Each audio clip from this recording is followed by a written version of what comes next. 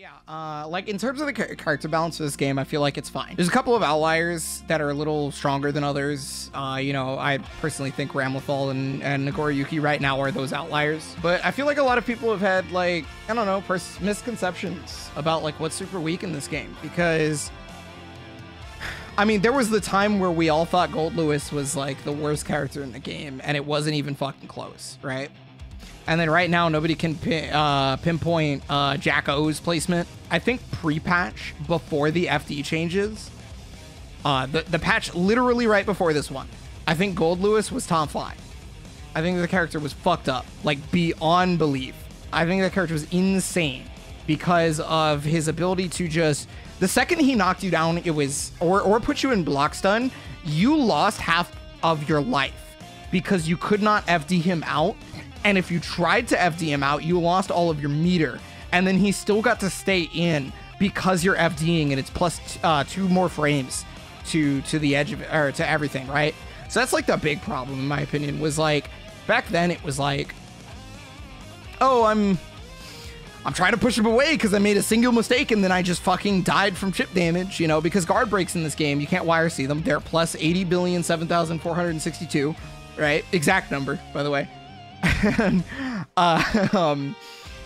that character did Damahe. He did damage, right? Obviously his defense was butt flakes, right? That was the funny part about this character, is when I wasn't sure if I could say he was like bottom 1 when he first came out and everybody was talking about it, but what I was sure about was like, I know for sure this character has very few defensive capabilities. It is all on system mechanics on him, outside of just doing churning the butter super, right? Because like you can 360, you can go down with the system, and that might work out, or you might just explode, right? So like, yes, his defense did make everybody else oppressive against him for sure. The problem with that statement, however, in my personal opinion, was the range on Behemoth Typhoon, and the way Air Behemoth Typhoon works. It was very, very hard to 6P him, and it's more so difficult to anti-air him if he's doing it now, because now he has flying Behemoth Typhoon after they gave him that buff, right? So he can do that shit now. I don't know, like now I can't really place him as well. I feel less confident about how strong that character is because of the FD change. The fact that you can push him out now is nice. It is very, very nice. I'm super happy about it because that character was an abomination on offense. Because, I mean, all right, so what is probably the most annoying thing that everybody hates in this entire game right now? Since launch, all the way to now, I'm almost certain that is guard breaks. The guard break system is fucking whack. And they've tried to make it so that you can't go into guard breaks as much as possible for this game. Because like, so like, for example, when I'm doing Soul Bandit Revolver Knockdown, I actually can't do Fafnir without getting thrown anymore, right? Well, all right, there's an exception or two, but I did not remember to learn the route, so I forgot, and I never did it to Mutator, so I'm sorry. But yeah, if he does Bandit Revolver Knockdown, he can't do Fafnir anymore, right? There's some other instances of other characters' guard breaks no longer being applicable in every single situation, obviously. But guard breaks are just fucking stupid because they do so much chip damage on average. Most guard break, if not every guard break move, does that much chip damage. So you're forced to FD them usually. And before the patch, it was +2 to their frame advantage already. So like you were +19 on a guard break for some characters, and you tried to FD that shit, and you would just die because you couldn't stomp the opponent from doing 50-50 afterwards because you FD'd it because you didn't want to take the chip. Or, you know, maybe you didn't FD it and you still had to deal with it afterwards because, I mean, like, Soul's Fafnir is what, +17, somewhere around that. So it's like, guard breaks are okay conceptually, just some of the guard break moves don't make sense. I can see that, yeah, because, like, I don't know, Behemoth Typhoon and Fafnir are, I think, the biggest, are two of the biggest outliers, right? Because, for example, I think Leo's is actually, Garuda, sorry. What the fuck was I thinking? Garuda is a goddamn war crime. That move is hilarious. Leo's, I think, is fair. There's like there's a lot of stuff that Leo has to do to actually get his guard break to happen, right? You have to put the fear of God in your opponent, or they have to just be shitty at reacting. I am one such person who I don't think my reactions are super great, right? But like Leo in particular, his guard break is fine. Garuda, in the situations that you can set Garuda up, it is inescapable, which is what it felt like they were trying to get rid of when they did the Bandit Revolver change for Soul, right? When they did the Bandit Revolver change for Soul, it was like, okay, Fafner's not guaranteed after this, and this now. It's like things are okay now. If you get Fafnered, it's probably on you, right? Whereas like Garuda is like, I fucking hit you. Guess who's getting Garuda'd, son? Because like kill LTG 6k Garuda, and then you'll have to deal with whatever comes afterwards. Not saying double Garuda is always going to be like guaranteed, right? But Garuda itself is guaranteed in a lot more situations than any other guard break in the game outside of Behemoth Typhoon. Behemoth Typhoon is the other one that's like, Greg, just end my life. Just actually end my life. No, I mean, so like, yes, people do need to calm down on the tier list talk, but the thing is that gets a lot of engagement, right? You can post a tier list on Twitter, you can post your I think this is the best character in the game, and everybody will talk to you, because they'll either be like, yep, I agree with you, I've known this since like Third Strike, yep, you're right, or they'll be like, you have to be so fucking stupid to even think that, right? Is like, those are like the two opinions, but they will always engage with that, and so it's the best thing for you to say as like somebody who's trying to get a little bit of influence, right? A little bit of clout, whatever you want to call it. Yes, yeah. Media Garuda still allows you to catch backdashes, so like one of the best things you can do is actually backdash Garuda mid-screen, right? Because then you get launched, right? Which is away from it. But the problem is obviously he can do Hammerfall cancel and get towards you. But at the very least, you didn't get hit by fucking double Garuda. That's insane to me. You want to take the corner carry more so than you want to block two Garudas? Like, that's just, I don't think that is okay. So the problem with that is that Potemkin without Garuda would suck. Without that move, I think he would be a bad character. So like, I don't really know what you would do for that. The thing is if you made it so it was slightly worse, then he would be just fine.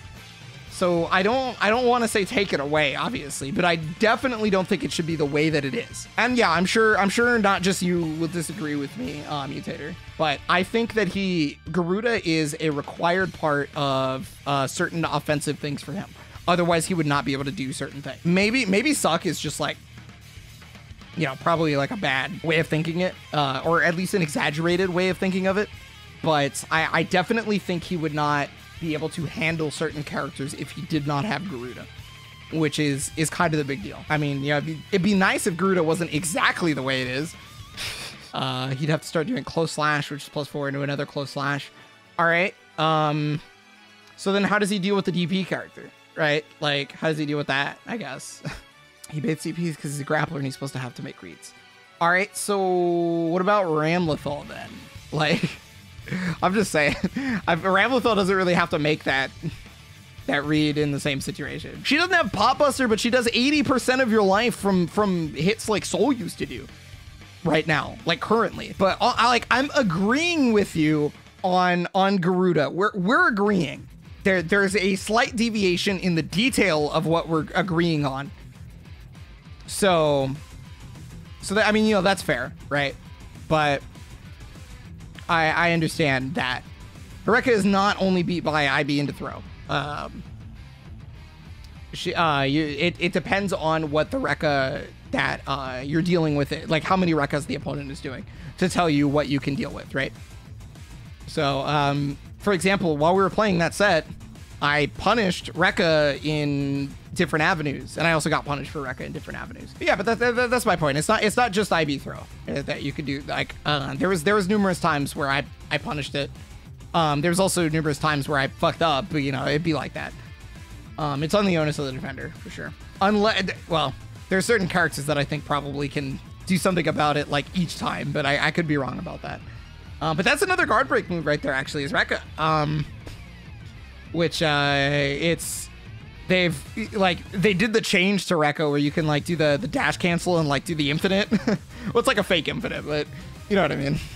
Yeah, she has way more reward than she used to be, right? I feel like I've gotten a bit more of a handle on certain aspects of the patch. Obviously, there's some characters that I'm not 100% privy on, of course. There's just not nearly enough Jackos, and I feel like that character is super good. I'm not going to say that she's like top 5 good, but I think she should be played more than she currently is, right? Whereas, like, I think Mei finally got, like, clipped on the kneecaps. She's definitely struggling a lot more. She has to think. Like, I'm not saying that she's like super bad, but she actually has to think now, which is really good. I'm super happy about that. If they could just like tweak her in 1 or 2 other ways to bring her back up to certain parts and then take away maybe some of that.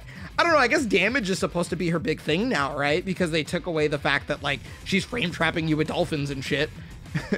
So like damage is supposed to be the big thing on this one at this point. Yeah, she has to play the fighting game now. Whereas before she was just like, well, I'm just gonna stick these buttons, right? I definitely don't think she's like the worst character in the game. I definitely do not think she's the worst character in the game. And I do think a lot of reactions to her at the very beginning were definitely a little bit weird. I do know that at the very least when you fight her now, I don't hate my life. Which is before it was like, I had to be perfect just to do shit to her. When I knocked her down, I no longer had to be perfect, but in neutral, I had to be perfect versus her. And some characters probably felt that more than others. Like I play fucking Soul, right? Like I'm good to go versus most characters, right? That's just how it is. But you know, it still felt like that. And on defense, etc. Like your 6Ps needed to be exactly on point because Jump H had the most egregiously weird hitbox I have seen. So like, I'm gonna be real with you. I think Soul may not be top 3 anymore, post patch. But the problem is like, he's still like incredible at what he does. You know what I mean? So like, my thing is I just think the current big characters, the people that I think are in the top 3, well, my top 2 is solidified, but 3rd could be Soul. It just might not be, right? The characters that I consider to be top 2 are just so much egregiously stronger right now. I think that is where the only power imbalance is at the moment. But the problem is it's still early, right? I might be wrong. Yeah, Nago and Ram is my current top 2. I think those are the 2 best characters in the game. But like Soul is still hilarious. Don't get me wrong. Do not get me wrong. Obviously, I want a little more time on it, but I like to like bring my thoughts with other people so we can kind of like talk about it. I'm not saying it's a big gap. I think it's just there is a gap, which is an important distinction because so like I said, I think Soul is still fucking like great. I think this character is awesome still. I think he's super strong still. But the fact that I think that there are 2 characters above him for the reason of that they're above him by at least a margin is important. I'm not going to complain if somebody says that Soul is better than Ramlethal. If I am wrong about that, then I'm wrong about that. I wouldn't be terribly surprised. I just think right now Ramlethal is pretty wild because of what they changed for her. It's just one of those things where I'm like a slightly above mid-tier player trying to ascertain character strength and whatnot when I don't know a lot about every character, and so that's kind of like a problem, right? And yeah, it is a thing that we'll also see with time, right? We get to find out more versus Ramlethal. We get to figure out more. What's the word I'm looking for? Not just counterplay, but like just actually what the strengths are, right? The opponent's character's league's better than mine. Yeah, I wouldn't say that. I've never really felt that way. Well, actually, that's a lie. I played BlazBlue Central Fiction. I have played BlazBlue Central Fiction. I know what it's like to have a character be leagues better than my character for sure. And what I meant by I don't feel that way usually is I meant by Arxis games specifically. Because obviously I've talked about Marvel 3 and Smash Brothers, right? Where I know for sure I felt that way in those games.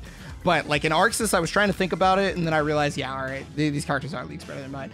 I'm a dumbass, bro. I played Guilty Gear Kai for 20 years. he has definitely been leagues worse than other characters in previous versions of the game. Obviously, he's been far and away the best character in the game before.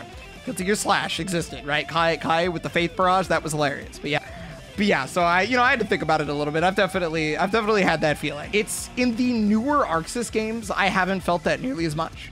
I don't really feel that much with Exert. I didn't play a character that had that feeling personally. You know, I didn't play Axel, so I didn't fucking know how shitty life was. I didn't play Badman, so I didn't know how shitty life was. In this game, I didn't play Soul from the get-go, but I also played Milia when I didn't know what was going on. So I also didn't know if a character was super good or not. The only time I ever felt like Milia was like exploding and dying was open beta Potemkin. When Mega Fist was impossible to stop, he could just mash jab and anti-air Milia at every avenue, that kind of thing, right? Also, fucking Milia, bro.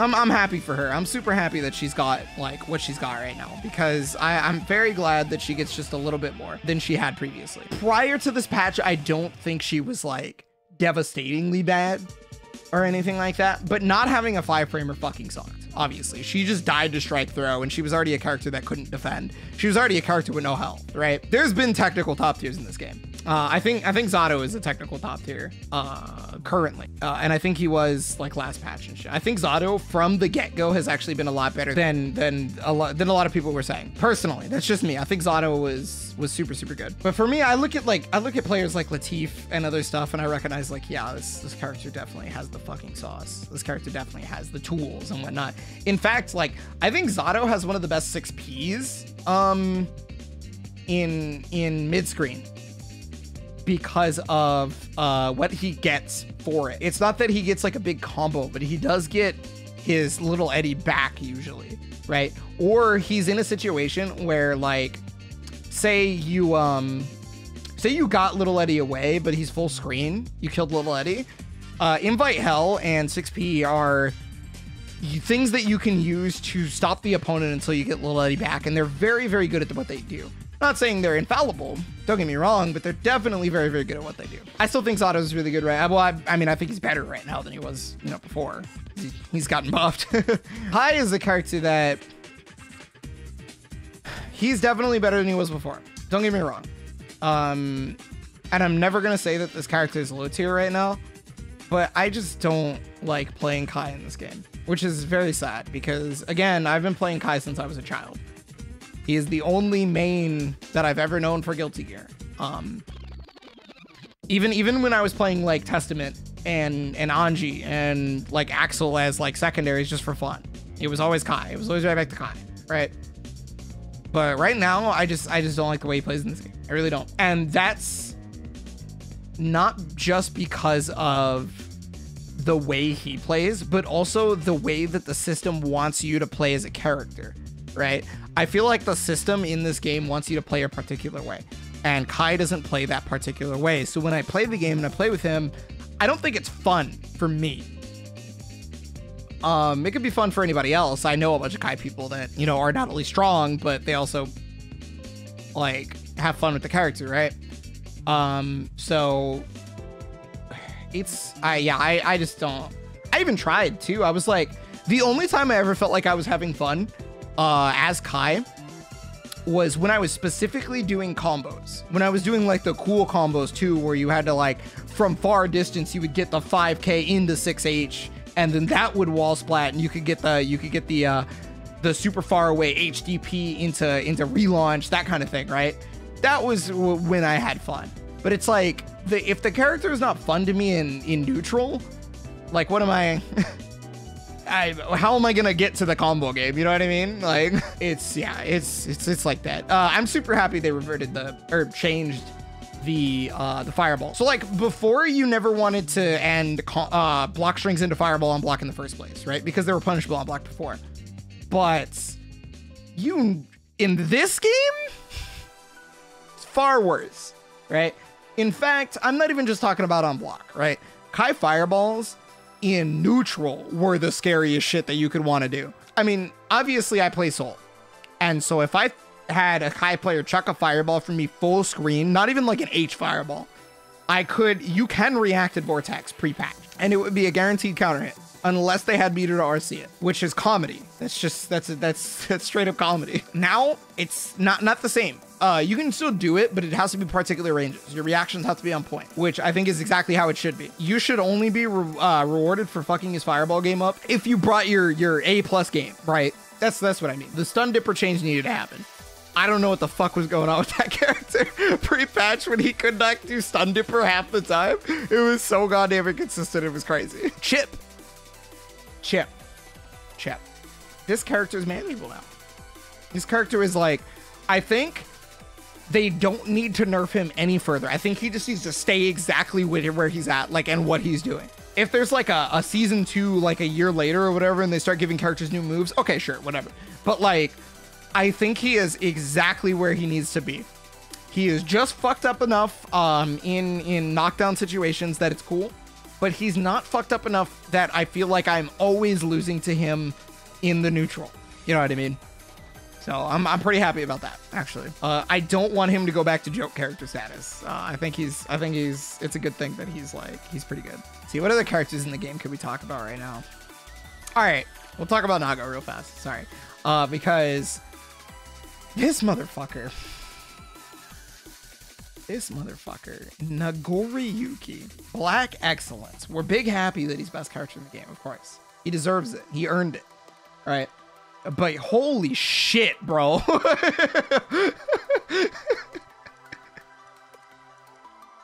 So they most recently gave Nagoriyuki less startup on Beyblade from what I remember from the patch, right?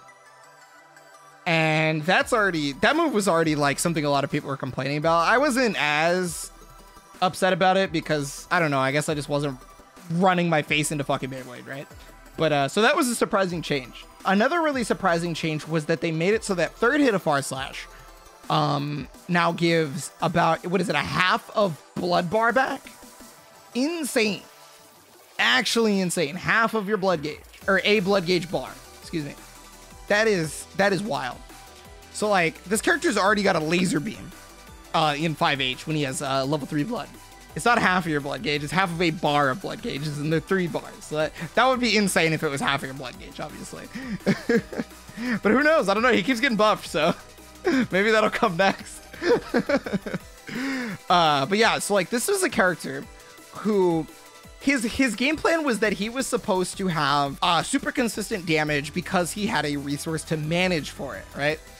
Whereas like Soul didn't have a resource to manage, so it was fucked up that he could have that amount of damage. And it is still kind of fucked up. It's not as fucked up as it was like when, you know, the game first dropped. Don't get me wrong. It barely feels like he has that trade-off anymore thanks to the Far Slash change.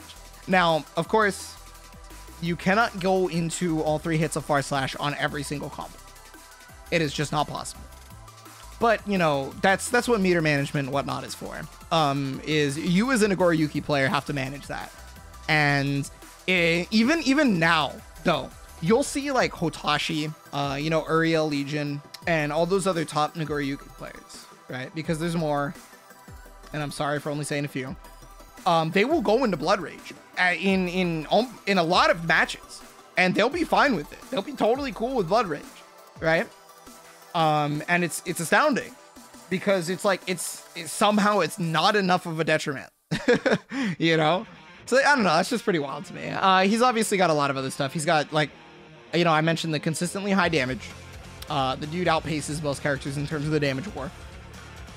He has crazy plus frames on clone.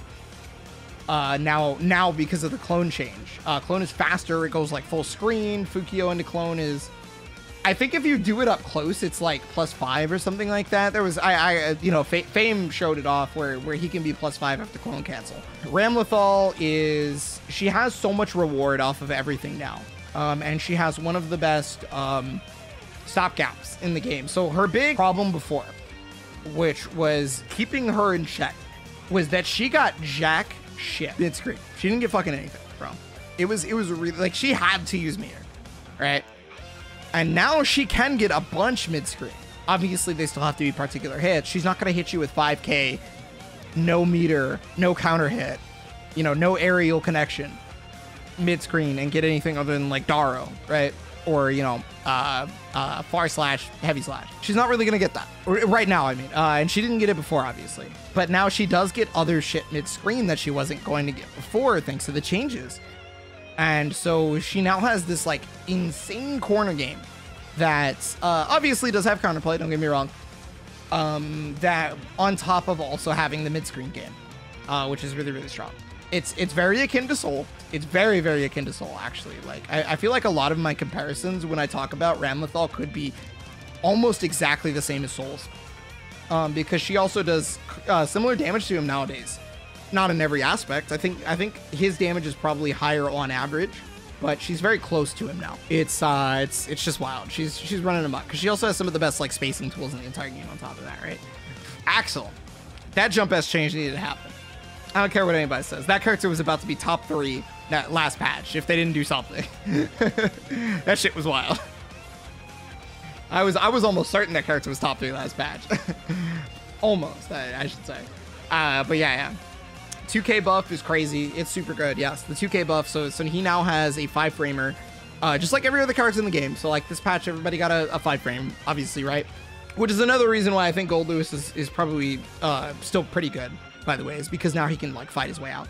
But same thing for Axel, is that now he has a 5-frame 2K that is meant to low profile, goes incredibly far for, I want to say, most 2Ks in the game. I'm not going to say every single one because you have characters like Potemkin and whatnot who are just quite literally larger than he is. But, you know, for what it is, it's very, very good in that regard. So I think that's like the crazy part. They did change other stuff that did nerf him, other than the Jump S. I'm trying to remember what they are off the top of my head, but the Jump S one was the one I personally cared about the most because I felt like if I knew an Axel player was going to jump and I got over him, I was like, okay, this is what I want to do, is I want to get over him and get a counter hit and then combo off it because I know he's going to do this.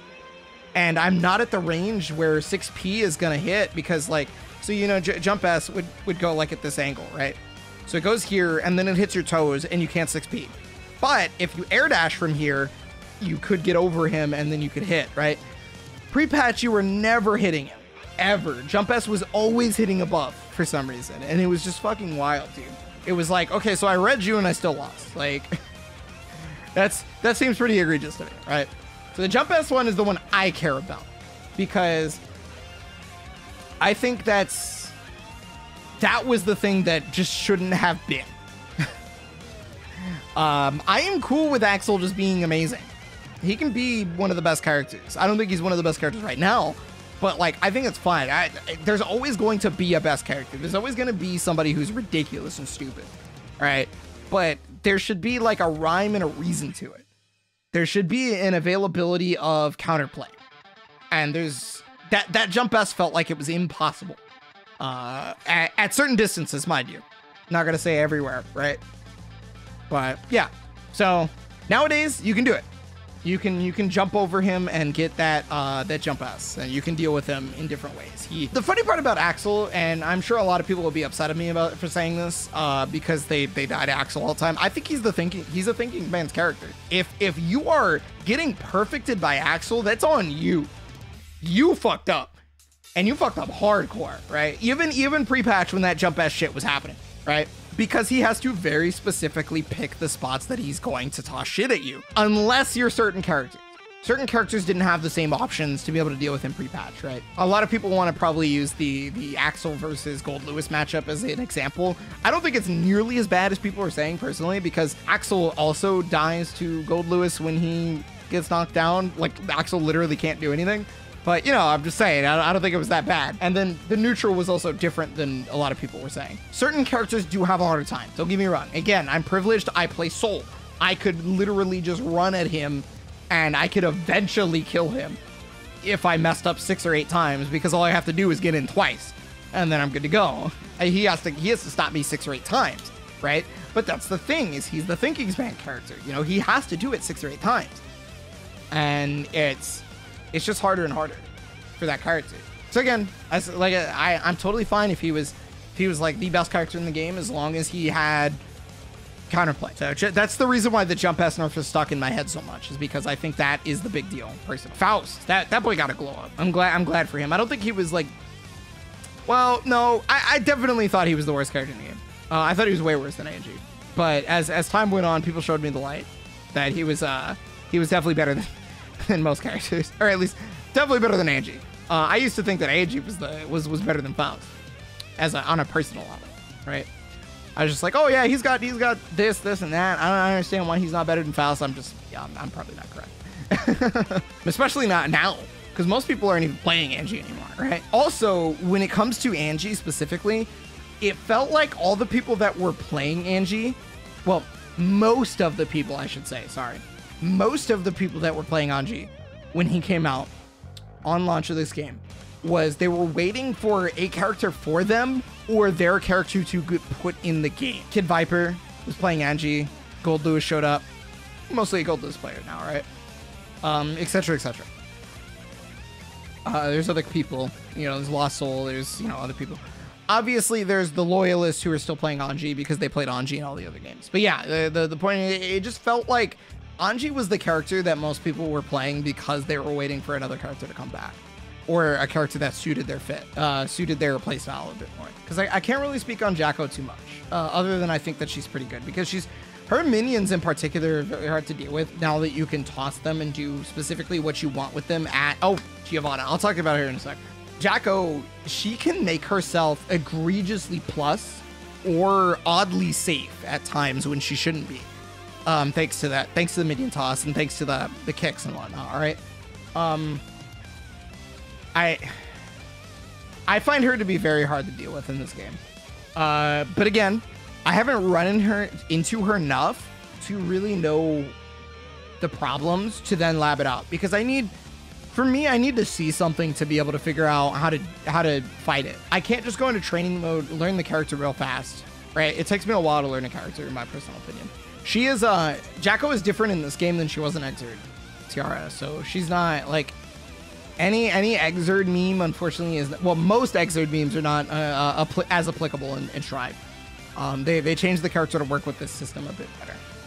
But Giovanna, she has always been fucked up from the jump. That character's always been insane. I've never thought that she was the top 3 at any point. I'm sure a lot of people are, unsure about that, but she easily has the best dash in the game, without question, which also affords her one of the best mix-up potentials in the entire game, right? She has Soul close slash into a easier mix-up than Soul does, which is very, very surprising. She's got pretty good damage. She has an incredibly consistent way to break the wall from mid-screen. She has it all. And so, also she has the best 2D. She has the best button in the entire game. Excuse me. Is the best button in the entire game, in 2D. That move is a circus. Like, it's just... That move is a circus, for sure. But for all of those strengths on paper, I feel like every time that character is played, or somebody is playing that, or somebody's playing that character against me, I never feel like her neutral is as strong as it should be on paper, right? I feel like all these things happen on paper. It just doesn't happen when people play. And I don't know if that's like an execution thing, or if the people playing her just are not really as consistent or whatever, but yeah. I don't think she has, I'm not entirely sure if she has a losing matchup, at the moment.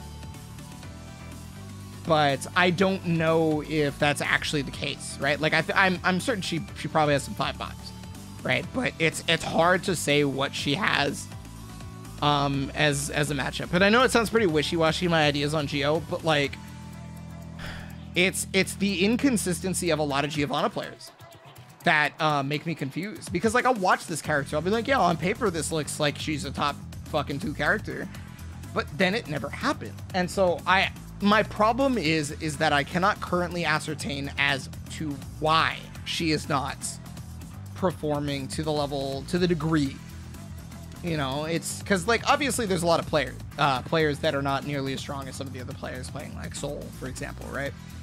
She's kind of a niche character right now. She's not exactly like, she's not Jack-O where you literally never see her, but she's also not she's not even as popular as like Potemkin, I would say, right? Like, who I don't think is a very popular character right now either. But yeah, I think she's really good. I struggle to place her. She's very amorphous. I struggle to place her concretely because of the inconsistencies with that character so far. I feel like it's one of those things where we just need more time with this character. I think we need more time with Giovanna, which is fine. It took us a lot of time in Marvel 3 to find Morgan, right? People thought Morgan was like a low tier character. Turns out she's got a 0 losing matchups in Marvel 3, right? That kind of shit. It took people to figure out what Chun-Li's niche was in Marvel 3. It took people forever to figure out a bunch of shit, really. Like, there's a lot of fighting games that a lot of people had like really weird conceptions about and stuff like that. But yeah, so I think that's most of the characters. So we went through pretty much everybody.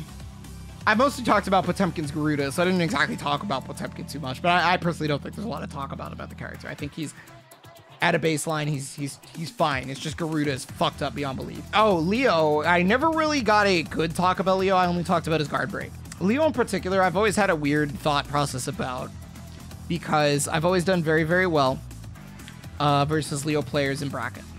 I've actually only lost to one Leo player in bracket before, and it was actually like an internet, like I know it sounds really dumb, but like it was actually like an internet issue. Like I literally couldn't play in that connection, but you know, it'd be like that, right? I hate saying shit like that because then it sounds like I'm fucking like jotting about why I lost. Like, you know, maybe the person can beat me in person or whatever. It's fine. But like, if a connection is really hard to play in, a connection's really hard to play in. I've always had a weird skew, and I've always thought he is, I've always personally thought he was not nearly as strong as everybody's been saying. The problem with that is so I have skewed thoughts because the Leo players I play in Oregon are a particular type of Leo player. They do very specific things, and I tend to call out specific things if you're doing them over and over again, which our Leo players do quite a bit. So because of that, I feel like I understand. I get this idea that I have figured the character out, right? That I've solved the character or whatever, which is not true. Because, you know, I've played other Leo players and I've had trouble with them, right? I've played other Leo players on the tower and I've had trouble, right? And then I see some of the top Leo players doing completely different things than some of the other ones. And I go, okay, this is like a problem of our Leo player. I still think he's a bit overrated, but I don't think I've solved the character like I thought. I think he's consistently, what's the word I'm looking for? Consistently like above most characters in terms of strength. Because back turn Leo is legitimately one of the hardest characters to deal with, right? Back turn Leo is incredibly good. There's no doubt about that in my mind. But I think front-facing Leo has several different problems. Also, I play Soul, right? So like those problems get exploited. Like because if he makes a mistake, again, I'm a character that can actually do damage. Leo has to feel the full brunt of his mistakes. And versus Soul, for example, you don't want to get flash kick happy. Whereas like versus a lot of other characters, I feel like you have that luxury. Like you can get flash kick happy. But versus Soul, you can't do it because even if you flash kick at round start, Soul takes 65% of Leo's health at round start if you flash kick. So it's just not fucking worth it. And that's the, you know, again, round start, so it's meterless, right? It's mid-screen. He does 3 attacks and it's 65% of your life, right? Or 4 attacks because of the 6H. He does need to kind of choose DP because if you, so say you block the grounded DPs, your punish is going to be harder on SDP than it is H because of the change in type. It also depends on the character for sure, because like some characters it doesn't change anything, right? I think versus Axel is probably the same fucking thing, but yeah, I could be wrong about that, but you know, yeah. So I think Leo's really good. I think back turn is incredible. I think his mix is legitimate. I think front facing is slightly more problematic than people tend to realize personally. But again, I need to play versus more varied types of Leo players. Because I just feel like I've gotten a lot of my ideas versus the same 3 Leo players that I play every week. Right, which is, you know, they could be the best same 3 Leo players, right? They could be the best in the world. But I get a specific idea of their Leo than like other Leos. And the character in neutral, when he's front facing, can actually be played different ways. When he's back turn, he's the same fucking character. It doesn't matter. Well, so the problem is like, I am not the most knowledgeable player on the planet, right? I have my thoughts, and other people have theirs. I've been wrong, I've been right. The one thing that I really don't like is just having to make a tier list every 12 seconds. And it's one of the reasons why I'm not the big bad influencer commentator that I could be, is because I don't follow all the trends. You know, it'd just be like that.